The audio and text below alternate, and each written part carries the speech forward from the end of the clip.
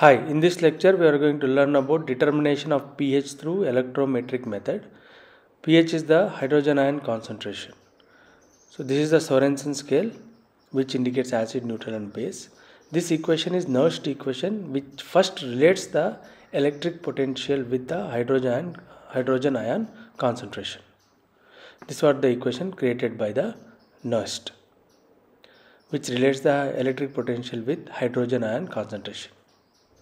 Now we'll see about how to measure the pH through electrometric method.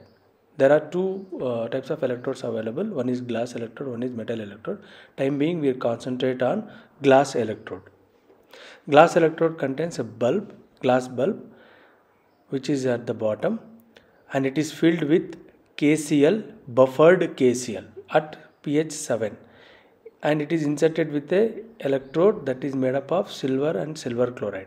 And also we have reference electrode which also contains KCl, buffered KCl and silver chloride electrode. So one is acting as a test electrode, one is acting as reference electrode. So we measure the difference between test and reference. That what the indication of pH is. We measure the difference, what is the potential difference between the test electrode and reference electrode. So that tells you the pH of the system. Now assume we are measuring the pH of some solution, that is HCl. We dip this tube into the HCl. So HCl contains H plus ion, Cl minus ion. All the H plus ions are attracted towards the bulb which contains a gel layer there, because it is pH sensitive glass bulb which attracts the H plus ions towards it. Inside also we have H plus ions. You can clearly see here. Now we have H plus ions which are there inside also.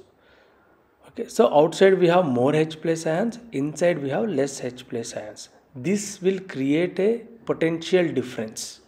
This will create a potential difference across the glass electrode.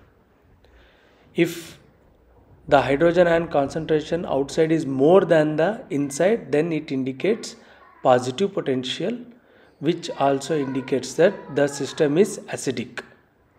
See here, the pH is less than 7. That is case 1. Case 2, if the hydrogen ion concentration is same at the both side, the potential will be neutral and also pH will be neutral.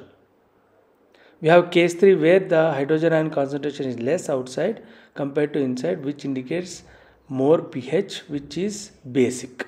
This is how we measure the pH of the given solution with glass electrode by potentiometric method. I hope you understand. Thank you.